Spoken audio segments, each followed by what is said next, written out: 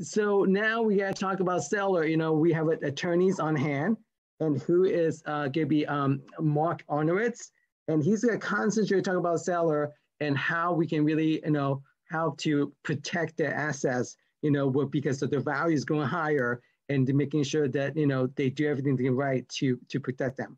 So, Mark, how are you doing today? I'm good, Simon. Thank you. Yeah. So, you want to talk about what we can do for sellers?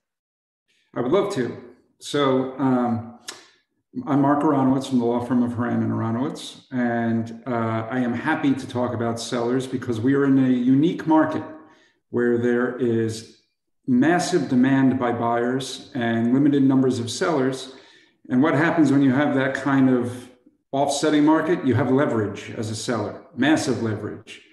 And we are seeing sellers use that leverage to their best advantage. When you have multiple buyers putting in offers, obviously the big difference maker is purchase price, but there is a lot of other sort of factors that will impact on how a seller makes a decision. And one of the big ones is, in terms of maximizing assets, you have buyers who are providing purchase price offers.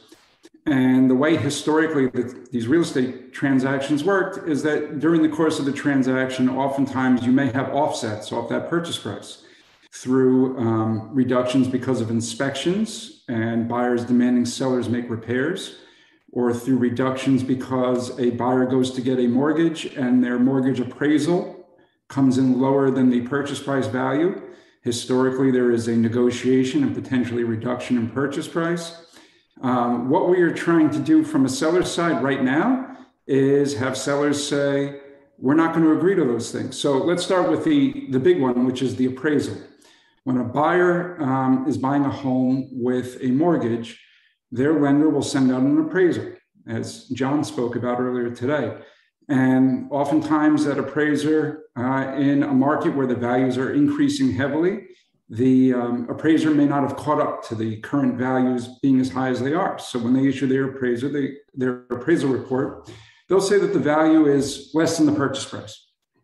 And the way this historically works is that when it's less than the purchase price, the understanding is the buyer then can't get a certain loan, and the parties may have to renegotiate, or the transaction may not proceed.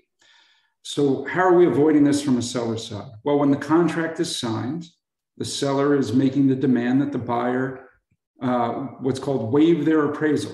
And what that means is whatever value the appraisal comes in at has no impact on whether the buyer is saying that they could proceed with the transaction and get their mortgage, essentially meaning that they would have to come up with additional cash or down payment money to make up any shortfall in an underappraised value.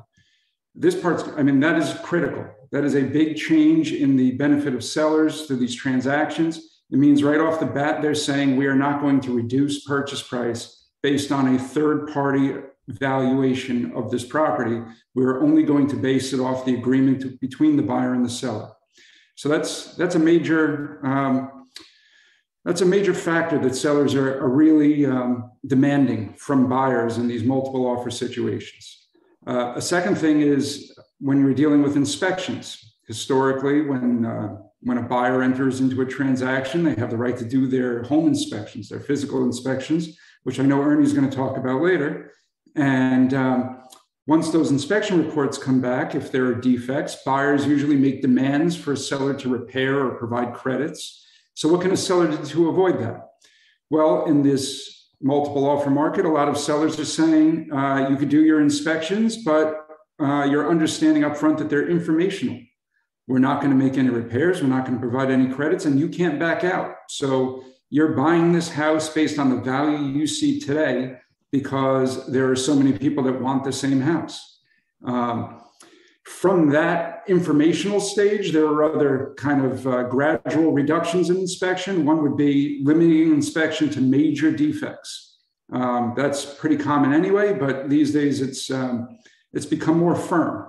So what does that mean? It means that unless there's some sort of structural or environmental contaminant that really poses a vast health and safety issue, a buyer can't make a request for a repair or credit.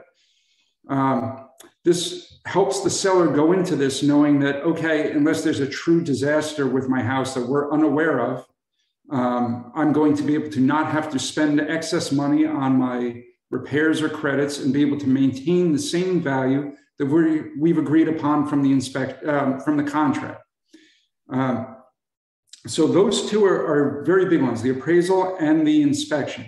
If you can limit your exposure on both of those, you're really limiting the ability for a buyer to demand that you reduce your pricing throughout the transaction, and kind of alleviate that concern that you're going to have buyers do bait and switch on you in the middle of a transaction.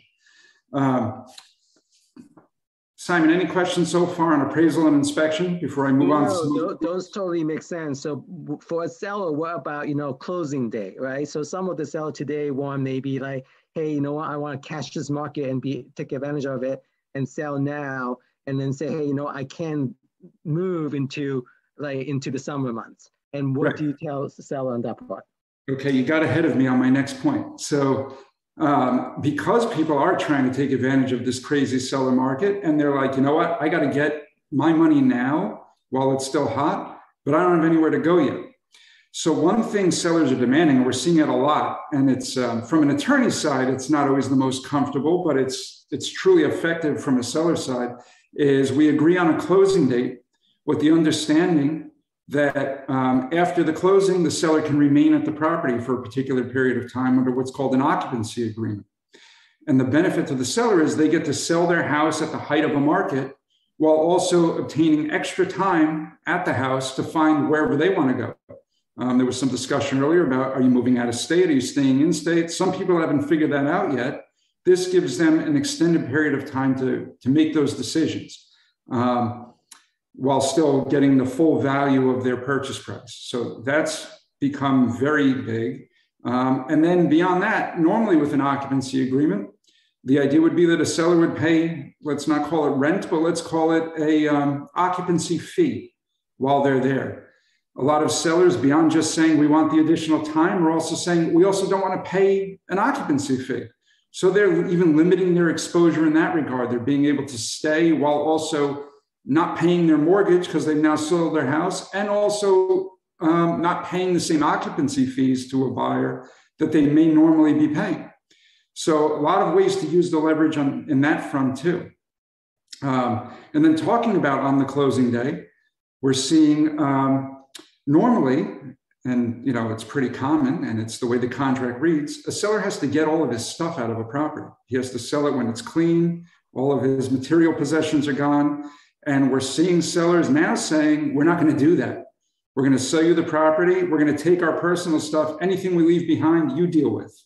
And buyers are saying, okay, because when they're one of multiple buyers, that sometimes is the difference maker, which I know there's other people who are going to talk about how to get your multiple offer accepted. But from an attorney standpoint, it's kind of fascinating when we get to this closing day and people are like, okay, I'm leaving you all my junk and I'm leaving. Which means that a seller doesn't have to spend money on, junk removal or necessarily all the money they would normally have to spend on a mover. So it's a further valuation of how to maintain your assets.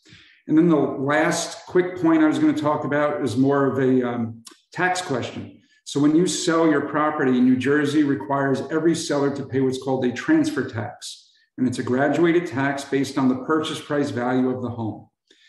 And there's two things I want to point out. One is if you're above a certain age, if all owners of the property are above 62, you do get a reduction in that transfer tax. So I only mention that so people are aware of it, because sometimes we do have sellers who come along and aren't aware, and they're not being told that they are eligible for this reduction. But the other thing I was going to mention is oftentimes during the inspection process, we have negotiations on credits.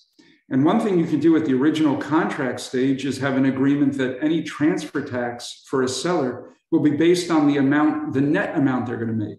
So even if there's a credit, we can pass that additional credit transfer tax value back to a buyer. And I've seen that a bunch of times recently where we're saying, you know what, even if we agree to a credit, we're not going to pay the tax on it, which transfer tax on that credit value, which normally we would. So that is another thing to keep in mind in terms of maximizing your assets as a seller. It's a great leverage time to be a seller. You can demand all kinds of things we haven't even seen before or heard of, and people are still saying yes just because they want the property so badly. And Simon and I have seen some doozies recently, so he knows. It's amazing out there right now, right? I mean, especially with all the multiple offers. And then, of course, later on, we can have another attorney talk about how they can protect the buyer as well. So Mark, really thank you so much for your time. If someone want to get in touch with you, have you being the representation, what's the best contact number for them to reach you? So I like to give people my cell phone for direct communication. It's 917-494-0217. And I'm available anytime. That's what real estate is, 24/7. So I hope people call me whenever. Thank you so much, Mark, for your time. And Mark is a great attorney, and we have a couple of transactions as well. So definitely he knows how to handle and help you as a seller, and also a buyer too, and but get you the the best advice you can. And thank you again.